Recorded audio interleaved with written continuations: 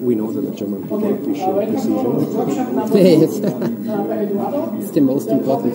How to create near true color images from narrowband data, which is for me some kind of magic. And as you can see, the interest in your topic is very high. So welcome, and please start the presentation. Okay, thank you. So if you want to record my voice or take a video, for me is not a problem. Okay.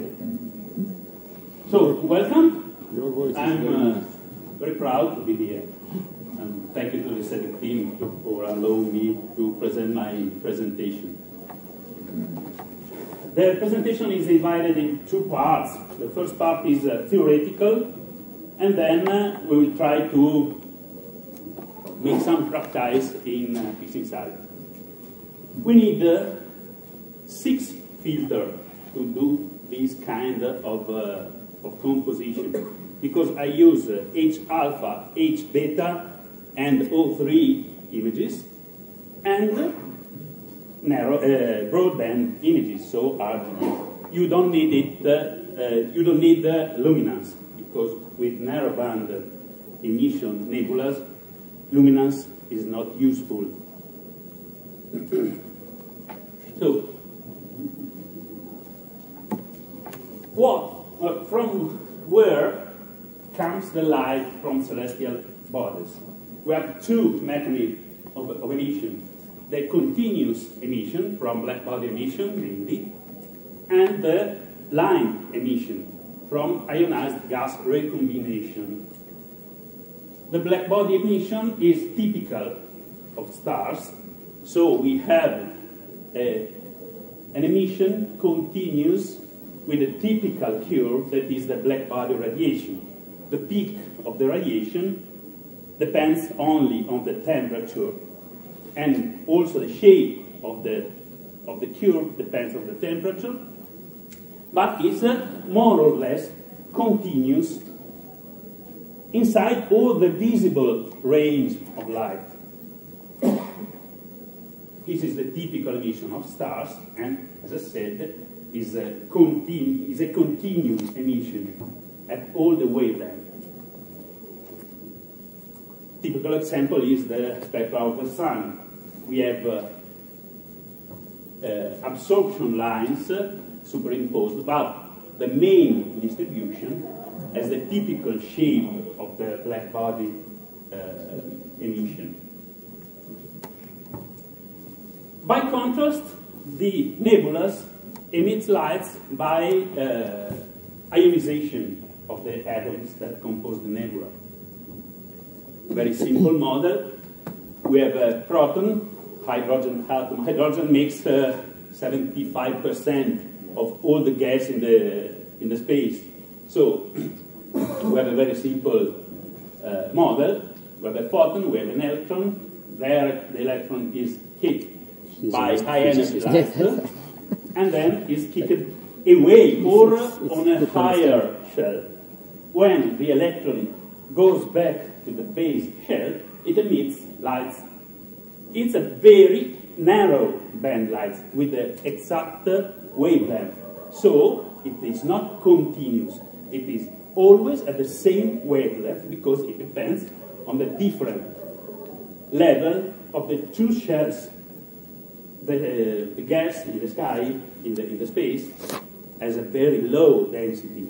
So we can consider the atom as alone in the sky. So it is not influenced by nearby atoms. The reality is a little bit more complex. For example, for the hydrogen atom, we have many different shells. So for each shell, we have different series of lines. In the visual range that we are interested in, we have the Balmer series, that in which the electron falls down to the second shell, energy shell, of the hydrogen. So we have a typical emission of more than line from the hydrogen. We have the H-alpha line, that is red, the H beta line that is bluish, and the H gamma line that is very low, that is dark blue, that is near violet. So how works the narrowband filters? I reverted to 2 slides. Okay. We have, this is the band pass of the filter. We have very narrow windows on the both sides of the line. The line is, let's say, a few angstrom wide. The filter is a few nanometers, usually less than 10. The new high contrast, the narrowband filters, are 3 nanometers wide. So they select with very high precision only the emitting line that we are interested in. So we have the S2, the H alpha, the O3, and here we have the H beta.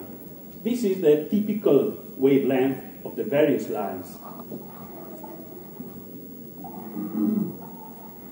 The spectra goes before. For example, this is the Orion Nebula, where the H alpha emission that is very near to the N2 emission with a normal filter of, let's say, 7 nanometers. They fall both inside. So the H alpha filter is an H alpha plus N2 filter. The O3 filter, that are 2 lines that both falls inside the normal O3 filter, and the H beta filters. You see that you have much more lines. So much of the light from the nebula comes from these 3 lines. So with these 3 lines, you can reconstruct the real color of the nebula.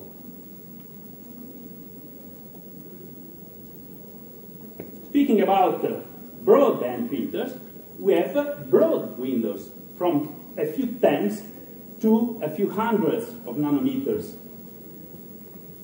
Which is the problem with this filter? They are okay if you have a continuous emission, because they sample all the emission and build the color from the ratios on the various filters. But if you have now a narrow line, like the H alpha, it falls inside the red, so it is rendered full red. The H beta that is here, it is not full blue, it's greenish, but it falls completely inside the blue filter. So for your filter, the H beta emission is deep blue.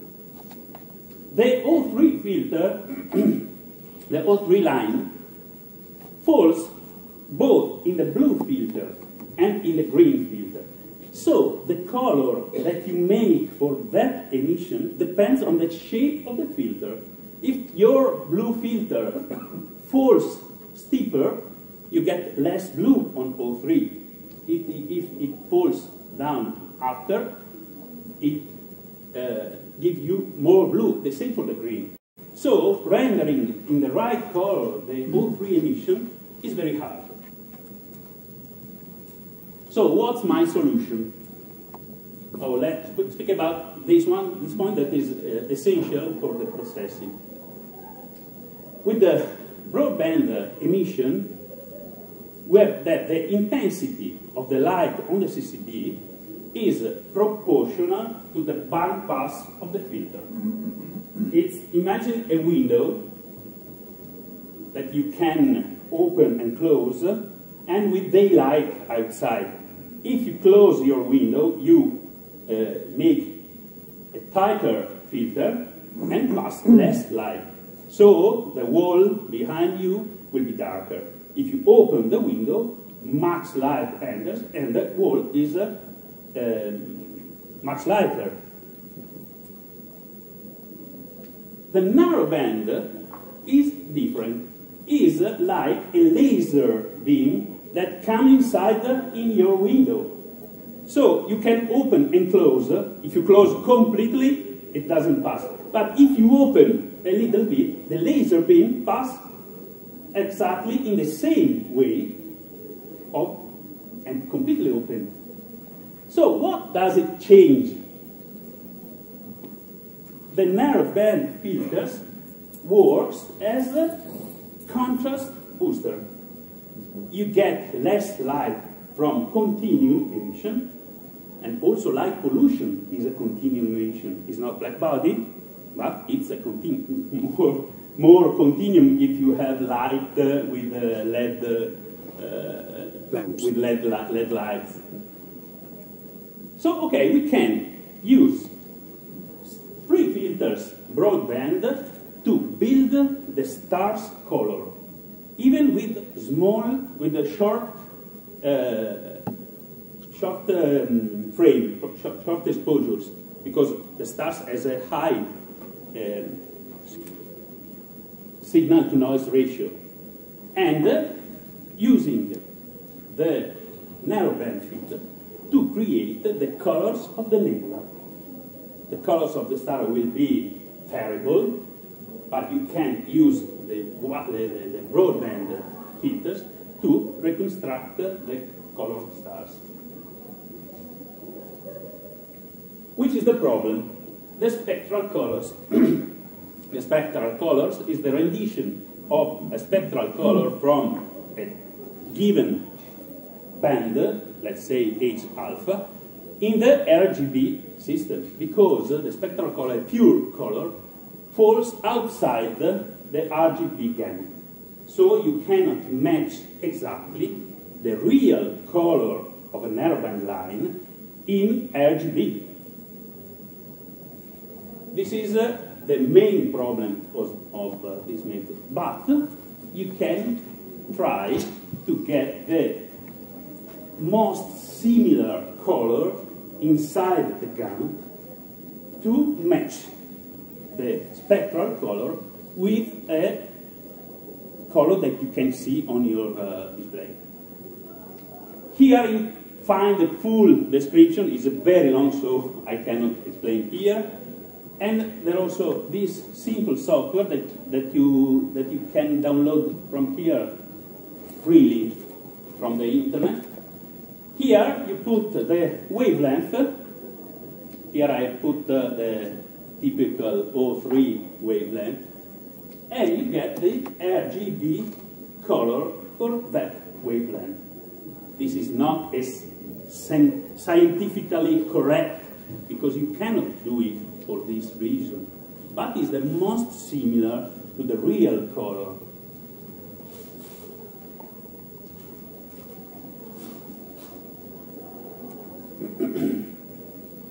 So, what I get? For S2, N2, and H alpha, unfortunately, I have full red.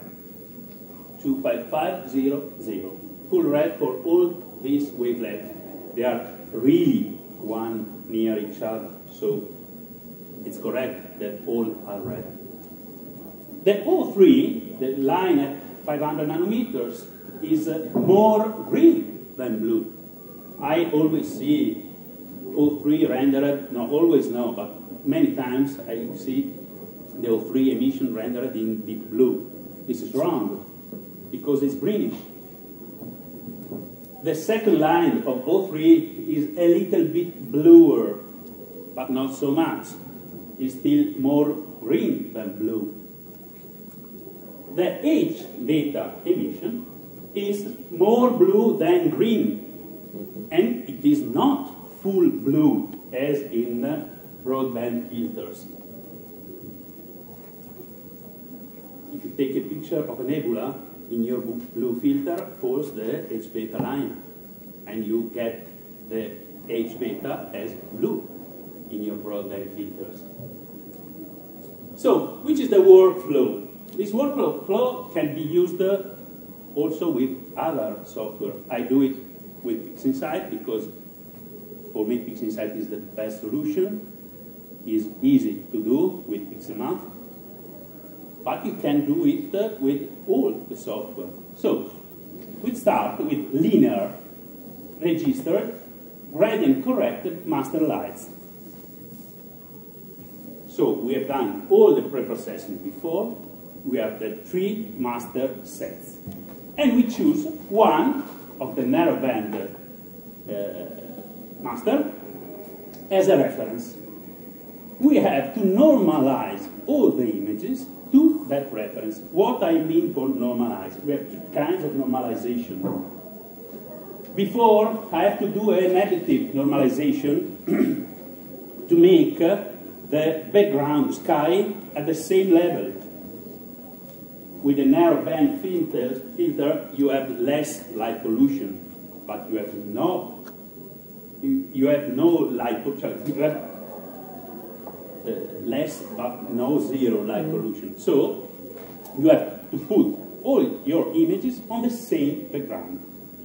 I choose usually H-alpha image because it's the one with the less light pollution, because you don't have lights in red for streets and so on. This is the first step to get a neutral background when you add up all the colors. The second step, if I want to replicate the real color of light, is to correct for different exposures, but it's better if you take the same exposure for your lights, but if you have different exposure, it's not a problem. And also for difference in the quantum efficiency of your CCD. You know that your camera have a different quantum efficiency in blue than in red. For example, my big is about 55% in O3 and is about 35% in H-alpha. So you have to consider this difference. When you end this part, all with pixel math, you get a normalized set of narrowband black and white image. Now you have to colorize with the right color each single image. I will show you the right PixInsight expression to do this. So you have the H-alpha red, the H-beta blue-greenish, and the O3 green-bluish. And then simply you add up one each other and you get the real color of the nebula. Then, with really ugly star colors, then you prepare the color calibrated RGB image, linear, and blend the RGB image with the narrow band. This is the important task where we need the difference between narrow band and broadband, because in the broadband image, let's say that we have done all the same exposure. The nebula has the same brightness because it's narrow band emission. So in the broadband image and the narrow band image, the nebula is the same with different colors. But the stars are much brighter in the broadband image. So with the maximum, with maximum operator, you use the maximum operator with the two images, boosting a little bit the narrow band image, and you get the narrow band nebula with a broad band star. It's very, very simple, without masks. It's better if you use a mask, only on the nebula, but in theory you can use it without the mask, because this is automatic by the maximum operator using the bandwidth of the filters. So, let's see a very simple example. This is the colorized versions of the narrow band images of H-alpha, O3, and H-beta, and simply I put one on each other, the H-alpha plus the the O3 plus the H beta, and I get this. This is what I call a near true color. That is really similar to that I get with the films many years ago. This is an example. The image is ugly because I made that in a very bad night. But you see that the color of the O3 is not blue. It's greenish. On this display is more green. Here I see a lot of blue. So the processing is very, very simple. If you want, at the end I will give you my website. You can download the process icons of PixInsight with the expressions. Okay. And if I don't have an H beta filters, how many of you have an H beta filter? Well, 3. Okay. 4. Fantastic. Go to Mr. Bader and buy an H beta filter. He will be happy. But we can think of this. H alpha and H beta lines comes from the very same gas, the hydrogen. So, the general shape, the structure of the nebula in these two filters is more or less the same. I would say exactly the same. So, if you don't have, okay, the observed ratio between the H alpha and H beta is more or less called constant. Is a constant called Balmer decrement. Is set by the conditions of ionization inside the nebula, and also by the interstellar reddening. Because if you have dust, the dust absorbs better blue than red. So it makes the light redder, and the Balmer decrement goes down. So if you have a clear view on the nebula, the Balmer ratio is higher. You can find for many, its value lays between 0.15 to 0.33. Typical is 0.2. And for many nebulas, mainly planetary nebulas, you can find also literature with the Balmer decrement. So you can know which is the right value. So, from the H alpha image, I can create a synthetic H beta image. It's very simple, with a simple expression of pixel. No bother. Huh? No bother. No. Butter is better. So, as we're buying an H beta filter, yes, because there are differences. This is an image that I've done on the Orion Nebula with the same data that I've used to produce the real color image. I've calculated the Balmer decrement. It's not really the Balmer decrement. This is the normalized ratio between H alpha and H beta. Where you see red, it means that the H alpha line is stronger, and where you see blue is stronger than H relatively, the H beta. So there are differences. And you see that is redder where you have much more dust, because the dust in the nebula produce reddening.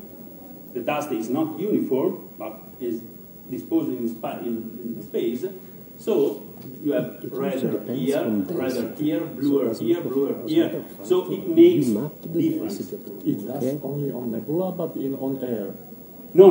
Only in the sky between, in the space between us and the nebula. not the dust in the atmosphere. Yes. Because the dust in the atmosphere, it reddens, but the nebula is small respect to the sky. So the reddening effect is the same on the whole nebula. This is the dust in the space between us and the Orion Nebula. And it's very interesting. And you can do strange images with, for example, I've made a Hubble palette, similar Hubble palette, with H beta in blue, H alpha in green, and near infrared in red. It's very strange, something psychedelic, but it's really interesting.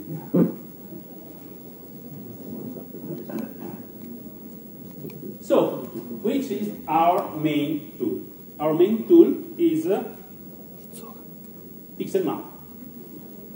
This is the expression for colorization. I will give you after. Now I will begin to use PixInsight to show you directly how to perform this operation. But at the end of the presentation, we have I put all the workflow with all the expression that you will see directly. So don't lose time to write the expression I will give you. This is my website. It is mainly in Italian, sorry, because there is a lot of references in English, but not so much in Italian, so I write in Italian. But a few tutorials are in Italian, and in the download area you will find the main icons that I will use today, so you can download it.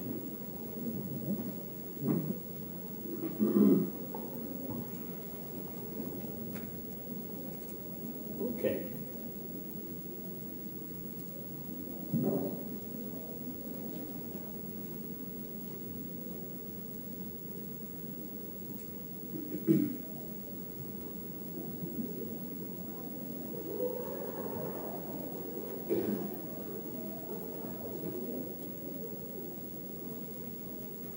Oh, okay.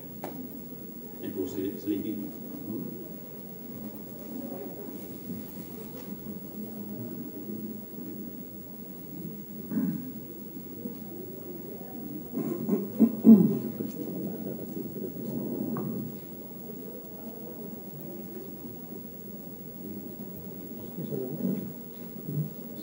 Don't consider the images that are very bad. Consider only the workflow.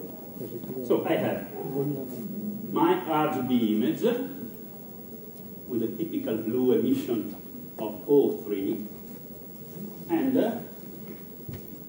I have my H beta, that is terrible, H alpha, that is a little bit better, and O3.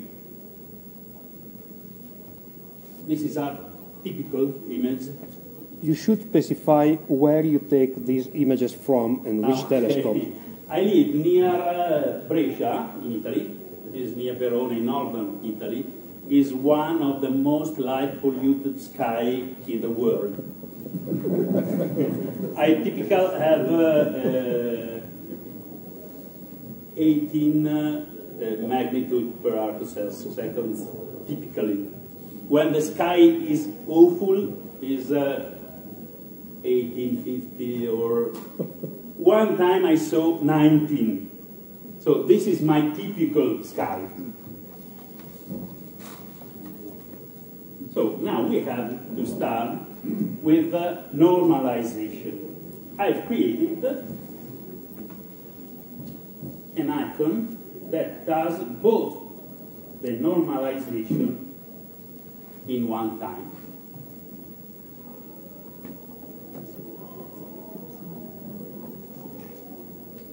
You have $T, that is the target image. You take out the offset, that is the sky level of this image. Then you divide it for the quantum efficiency of the target image and multiply for the quantum efficiency of the target image. So you get the normalization for the quantum efficiency difference.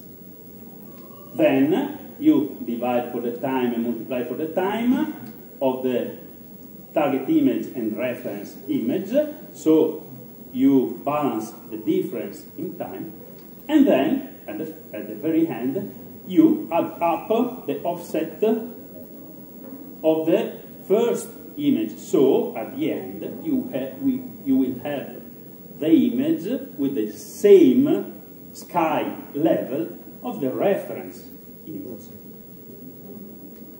You can write this expression better if you use some previews on your images.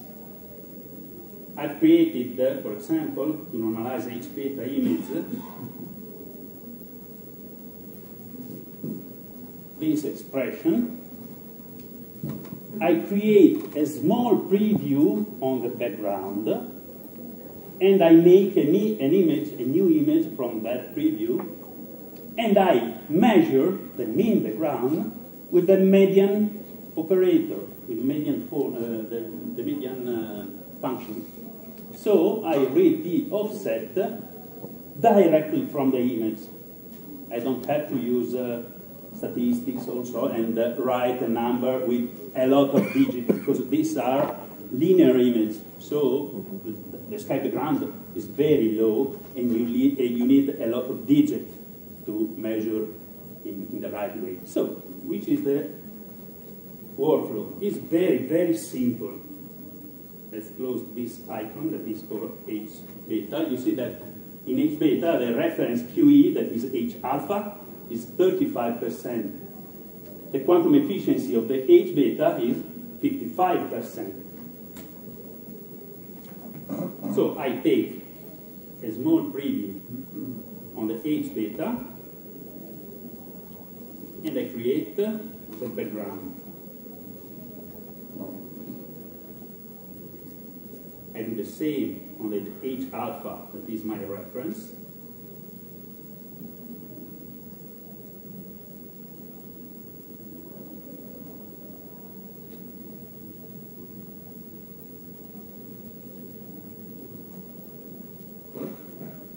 And then let's see them with the same stretching.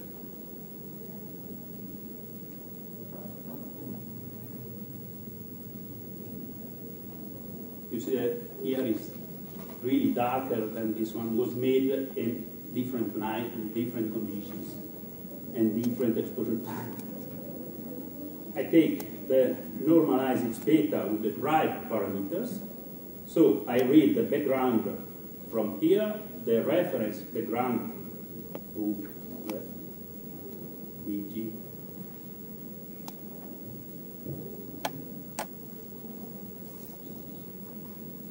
The reference background from here, and I apply to this image. It's awful compared with, but you have normalized the same. I do it for O3. Is not the same in process is linear fit. Is not the same? No, it's not the same, because if you use linear fit, you linear fit the images. So you make the H beta exactly, more or less exactly as the H alpha. This is not our goal. I want to keep the difference, yes, because you have a different flux from H beta, flux of photons from the H beta compared to the H alpha. You cannot use linear fit. It's really, really wrong.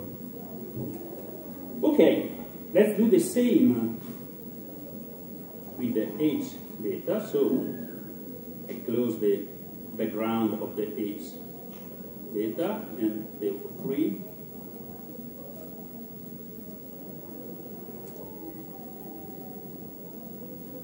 Let's use the same stretching so we see the change. And I take the normalized O3 image. You see that now we have the same background, and we have changed the intensity of the nebula according to the quantum efficiency. Now we have to align the images. It's better if you do the alignment before, but we do it now, and we align the images to the RGB. So, because these were different nights, different places, different camera read. I have no an observatory. I mount my telescope every night, and I dismount in the morning. It's a terrible life. So I align all my images.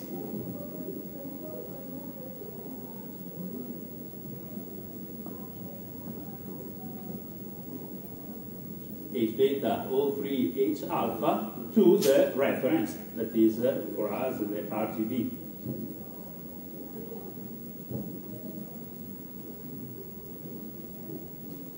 Ah, yes, I forgot the previews. Okay, if you have previews or you delete it, because PixInsight by default looks for stars only in the previews. Our previews are on the background, you have no stars.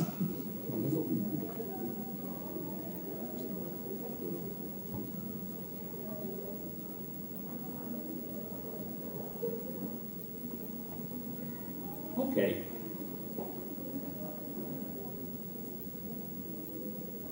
Now we have aligned images, and we can put together to get the real color nebula.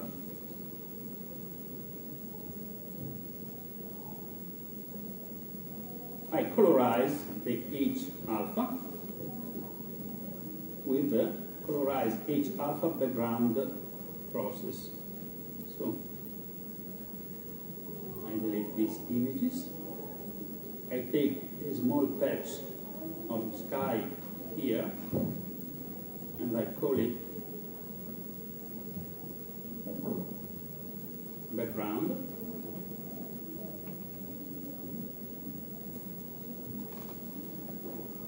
I take the colorized H alpha, that is the same expression before, but I don't have offset here, but I read directly the median of the background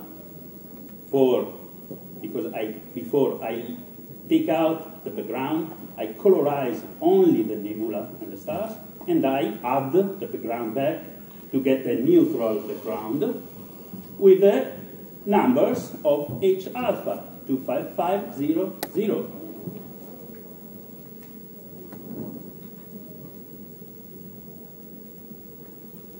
Okay, remember, this is important because without it's a mess, to create a new image with RGB color space. Because if you do forgetting to use the right color space, you get the same image in black and white. And you get crazy. Why? So remember to put the RGB color space, and you get the color nebula.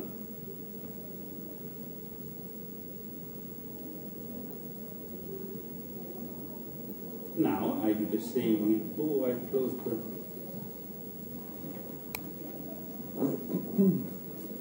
I want to use it after, okay. Let's do with H beta. I don't create a new background because the background is the same. I have done the normalization before. So I can use the background from the H alpha images. It's not a problem. Okay, colorized H beta is the same expression, different name, different RGB, different color. This is the H beta image.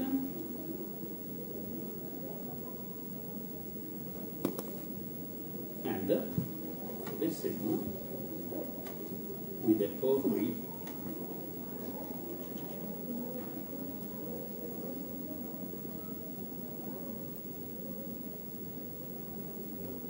that is greenish.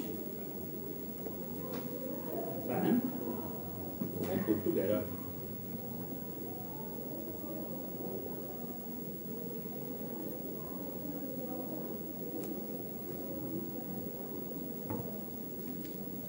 Colorized H alpha plus colorized H beta plus colorized O3. If you want, if you have S2 filter, you can add S2 in red color.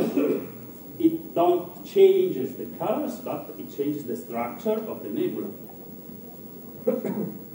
Divided by 3, because I don't want to have clipping of data. If you add up more images, in the bright part you can go up more than 1, so I divide by 3. So why don't you simply use the rescale result? Sorry? Why don't you simply use the rescale result? Because I don't want to change this too much, but it's correct. If you want, you can use rescale. But sometimes it's more or less the same, yes. With one difference that I will show you later. I want to use the H alpha and O3 image as a luminance, but at linear stage. For using at linear stage as intensity, you have you need to have the same brightness. I usually use also linear fit, but I prefer divide for a known factor than leaving to rescale with an unknown factor. I prefer to get more control on the process, but it's okay. One question on your formula that you have there. Sorry? On your formula that you have there, you divide by 3 afterwards. Why not the individual ones? Because it's the same. It's the same. It's exactly the same. It's mathematics, yes. It's exactly the same. Remember the brackets.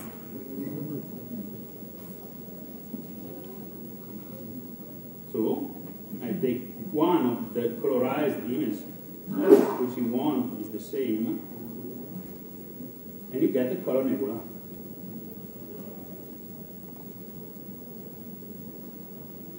Very, very simple. It's a matter of a few minutes if you don't speak while doing it, and if you don't try to explain. So it's very simple. Here the images are terrible, so you have a lot of noise, a lot of gradients and so on. The sky was awful. But we can do it better. I've closed the align H alpha. I'll align it again for one moment.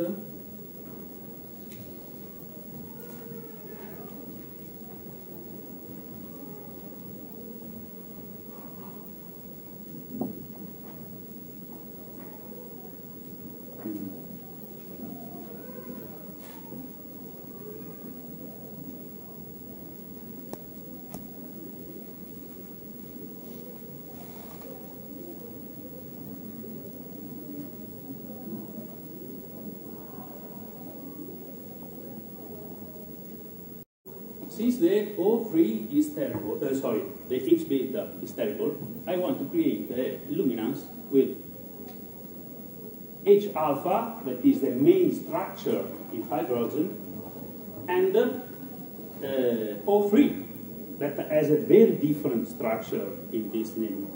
This is very easy to do with PixInsight.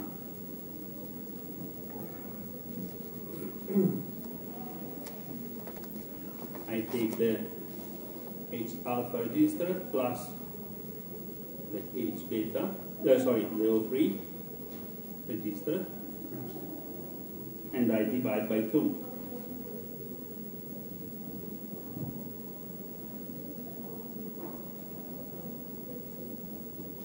Or normalize. I create a new image that I call synthetic add.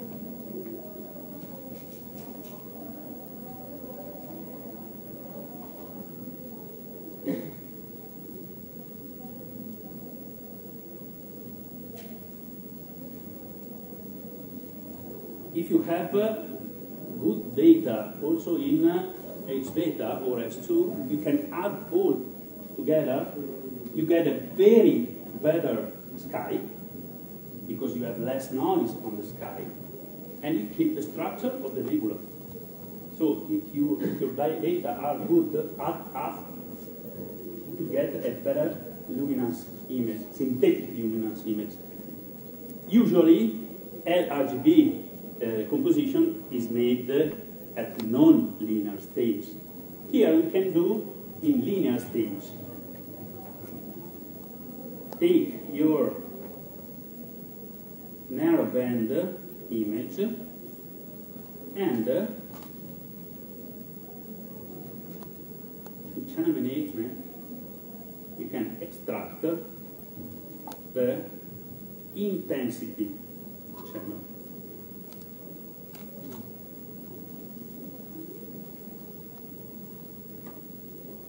Then, just to have the same luminosity range, use linear fit.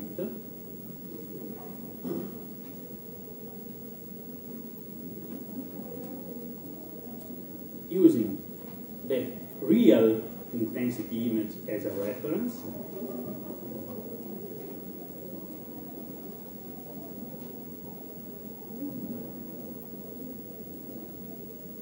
too many images, and applying to the synthetic image. Then 10 minutes. You put it together with the channel combination.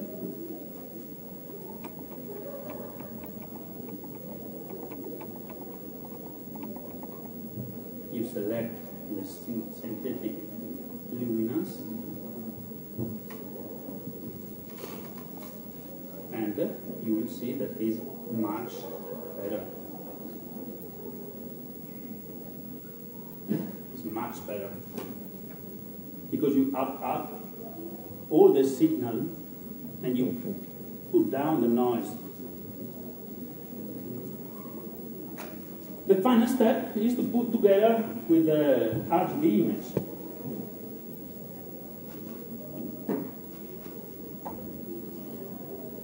So I have the final process that is merge narrowband RGB. Okay, all these icons can be downloaded by myself. That is simply a maximum between the M27 RGB and the narrowband RGB without the sky level. I compare only the fluxes from the astronomical object, not the fluxes from the sky. And I have a boost for the RGB. So I boost the, sorry for the RGB, for the narrowband. So I boost the narrowband signal to be higher than the narrowband signal in the RGB image, but without changing the stars. The only thing that I have to do is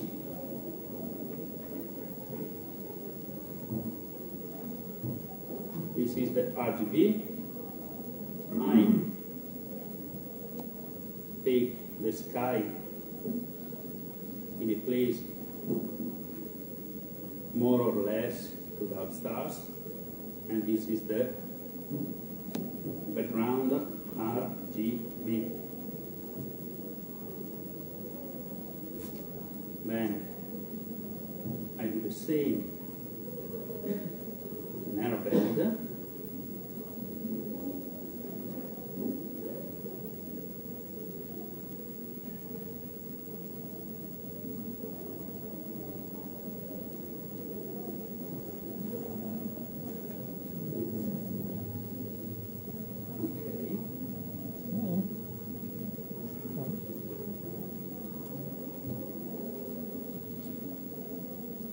Then I've prepared, just not to lose time, and range mask for the nebula, not only because my data are not good. So if I don't use a mask to work only on the nebula, I get an awful noise on the sky background. So I use a mask. This is a simple range mask, smoothed, no more. I apply it.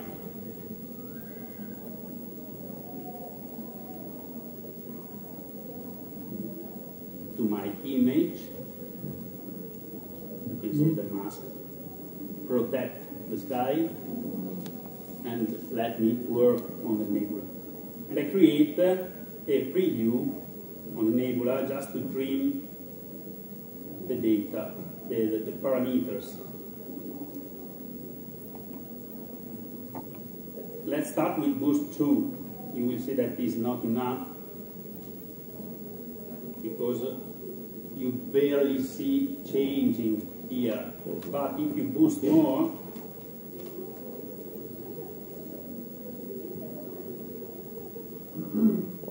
okay,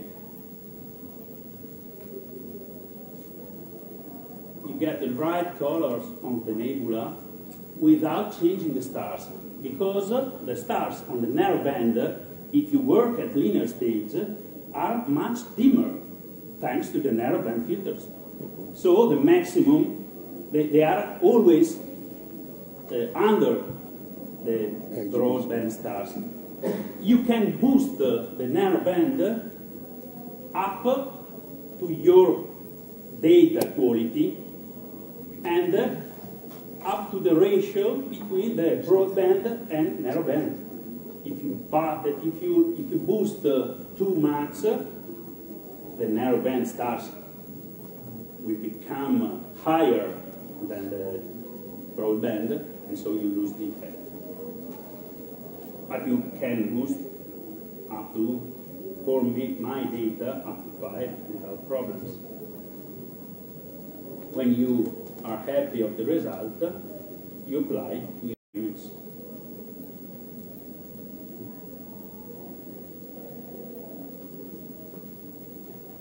And the difference is really huge. Remember that you can take short images, only to take the stars without saturation, so you get better broadband stars with much color and so on. And then take the nebula only from narrowband. You put together.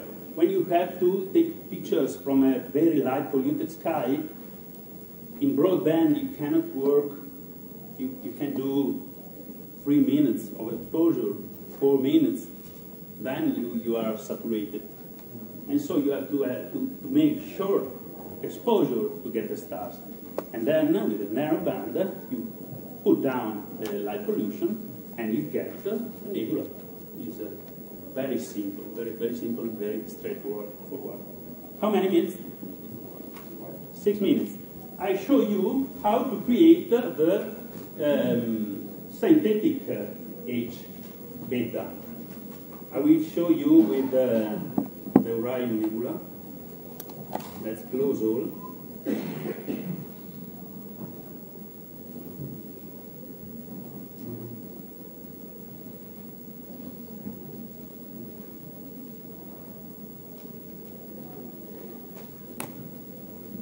Oh. Okay. Let's open.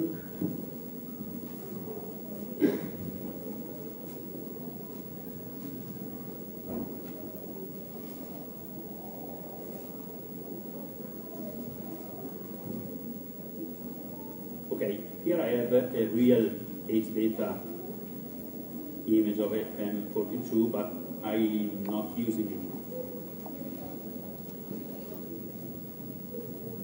These images are already normalized. So I have already done registration and normalization.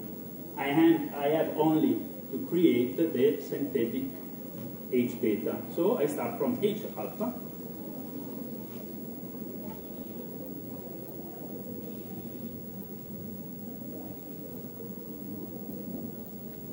as always, I want to work only on the astronomical data, not on the sky. So I create a background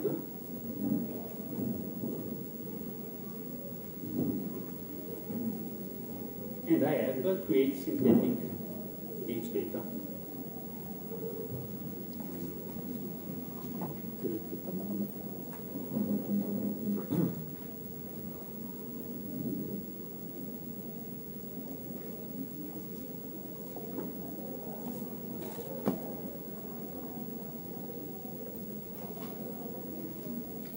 On the target image, that will be the H alpha image, I take away the background, so I work only on the nebula without the sky.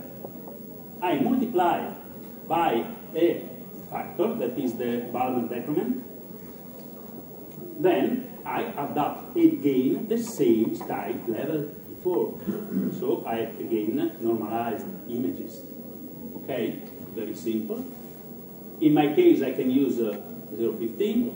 For Orion Nebula, the typical ratio is 0.2, so I change this value to 0.2, and I apply to the H alpha image. I create a new H beta channel in black and white as target, so it's black and white. So I have my H beta image, and now I do the same as before. I have the background that is the same because they are already normalized, and I colorize H alpha,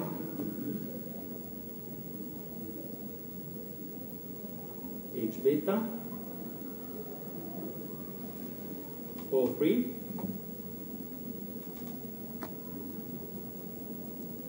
and I add together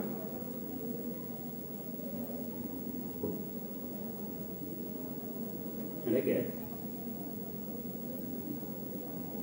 the true near color image of M42. Okay, the time is over. Thank you all.